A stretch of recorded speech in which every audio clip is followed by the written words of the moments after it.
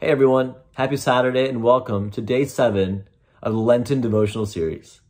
Today we're going to take a look at Genesis chapter 2 verses 8 to 25. So up to this point, we've already read of all the days of God's most majestic plan. So here we're going to learn about how God is always working to put us in the most suitable atmosphere and environment for us, and gives us clear commandments on what we should stay away from. In verse 8, we read that God has planted a garden in the east, in Eden, and there he put the man that he had formed. We continue to read of how intricately and beautifully he created the garden. There was a river watering the garden that flowed from Eden. It was separated into 4 headwaters, filled with the most exclusive golds. So this is a land that he's created just for us, and it was so beautifully made and had all that we could ever ask for. But even then, God thought that it wasn't enough.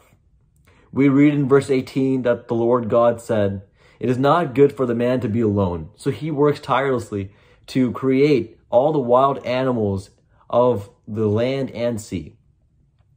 And then he still thinks that that's not enough for man. Our God is always thinking about what we need and trying to provide the most for us. Then he put Adam to sleep and extracted that rib and created woman, the most suitable helper for mankind. So here we see that God is always doing what he can to try and provide for us. But it's up to us to make the right call. Now let's take a look at verse 17. He says, "And the Lord God commanded to the man, 'You are free to eat from any tree in the garden, but you must not eat from the tree of the knowledge of good and evil. For when you eat from it, you will certainly die.'" In the same way, God is constantly providing so many great things for us in our daily lives, our school, our workplace, our family, friends, food, just a roof over our head. He gives us so many things and just gives us a few things that we should be staying away from.